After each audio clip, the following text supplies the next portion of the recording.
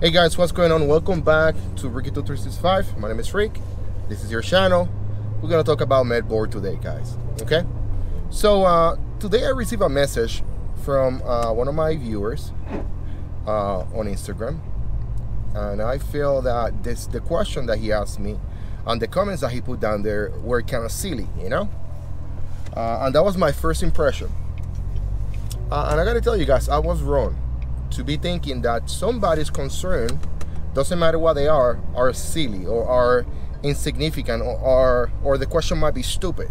You know, I should know better than that. Okay. And I'm gonna tell you why. It's because we are always discriminated based on what we think, what we know about the MedBoard process. You know, there's a lot of people out there who are not receiving any compensation for any of their injuries. Why? Because they don't know better. And I'm gonna talk to you guys about it. And as soon as I get home, I'm gonna post this video and I'm gonna send the individual that link so he can see the video. So if you're watching, I think I give you the wrong answer from the beginning. I say to you, you ask me something about some eye problems, and I say back to you, no, it's not gonna happen. And let me tell you, damn, I was wrong. Okay, I was wrong, because doesn't matter the injury that you have. Okay, if it's with the eye or your back or your head, or don't matter what it is, you can receive some compensation from the military, from the Department of Defense, if those injuries occur while on active duty or while in the acts, or while during training, or whatever the case may be. Okay. And as we call it on the MedBoard process, is if any of those injuries occur because of an instrument of war, you should be covered. You should have some compensation. So this individual sent me a message today saying, hey, I have these allergies, this infection on my eyes. They're not going away. I've been in the military for X amount of time, yada yada yada. Can I get MedBoard for this? Looks like the wife is looking into that case. And I got to tell you the truth. When you say that for the first time to me, and I'm reading it, I'm like, come on, man, you're tripping. But I started digging into it, and I started looking about it, and I came to this answer. Okay, this is the answer from me to you. Okay. Don't take it as legal advice. I'm not an attorney.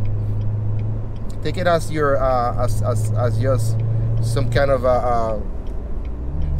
words of wisdom from somebody that's been in the military for many years. So I got to tell you guys, yes, you should be compensated. Okay, and why you should be compensated? Because it happened while you were in the military. And if you did not join the military with that eye problem, the military owns what happened to you. The same way that the military owns you when you do something, or not you, or anybody, when they do something very stupid, and they be like, no, everything you do out there represents the military, represents the unit. They're not going to say your name. They're going to be saying United States soldier, and that is correct. You know, that same thing applies. If something happened to you, the military owns it. Okay, so you just got to make sure that when you present this case to your doctors, they do understand when and how this did actually happen. Okay, and I'm gonna give you a couple examples. If this started after a concussion, or after some kind of problems that you have while attending a basic training, or a field exercise, or during combatives, or during some training prior to your deployment, or maybe while deployed, or anywhere, you need to let them know how actually happened, what actually started the whole thing. Okay, so they can then put the same information that you're giving them, okay, into your records. Okay, so when you go to your doctor and your doctor looks at you and trying to diagnose your condition, he can determine, hey, this is what you got, type 2 eye infection, whatever the case may be, occur while doing X, Y, and Z duties in the military, training for whatever combat. So when you get out, or on your way out through your med board, even if you get med boarded for this or not, which is not, it should not be that it should not be a big issue. The VA can compensate you for this. The Department of Defense can compensate for you for this. Okay, so now some advice I'm gonna give you. If you are looking at a med board right now and you're 100% healthy, I will say to you, man, there's a lot of people that are really jacked up out there, and I gotta tell you, if this prevents you from performing your job and your duties as a soldier in your MOS, I will say to you, ask your doctor for a med board. Remember what I say. If this condition prevents you from doing your job like I said it, 100% for X, Y, and Z, yeah, tell your doctor. Tell your doctor, hey doctor, it's over, I can't do it anymore. And then let your doctor determine if he's gonna push for a med board or no. 9 out of 10, I'm gonna tell you, they're probably gonna say no. They're gonna try everything they can to get you fixed. Hopefully they fix you, because let me tell you that health is better than anything. But since you have this mentality already, okay, and you are in a good track, let me tell you, you are in a good track. I will say to you this. Make sure that you pay attention to your medical conditions, to everything that is happening to you.